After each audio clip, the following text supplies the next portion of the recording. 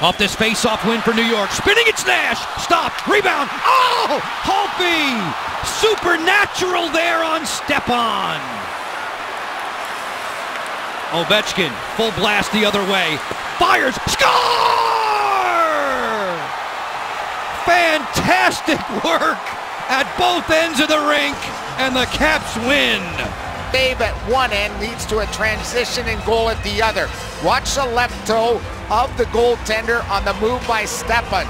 He steps across and he is denied. And here comes the Capitals captain. What a head of steam did he have? They were dead tired. McDonough can't defend, and neither can Lundqvist. $4.99 for the Great Eight, the winner here in New York. Extending a franchise record with his 16th overtime game-winning goal, and quite the celebration. And get ready, Verizon Center. The chase for 500 comes your way tomorrow night with him at $4.99. What a celly, too. Did he ever celebrate that one on his knees, spinning like a top?